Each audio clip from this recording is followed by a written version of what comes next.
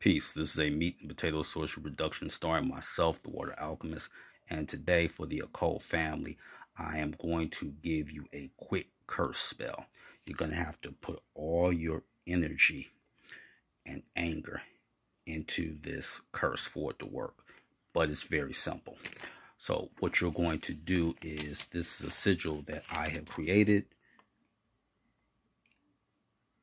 Now, you are going to write the name of your target or the offender on top of the sigil. Then you're going to draw a line through their name. Then you are going to, as I said before, put all your energy into it and your anger. Then you're going to ball up the sigil. Ball it up and keep thinking all the rage and the anger that you have.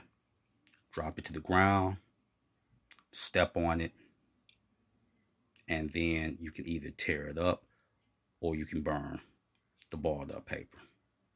So this should lead to bad things happening to this person.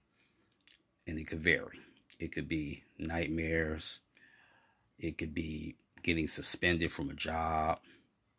It can even lead to them losing money.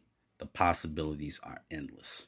So that's a quick curse spell that you can use for your target. So with that, that is your meat and potato sorcery for the day. I am the Water Alchemist. Be water, my friend. Peace.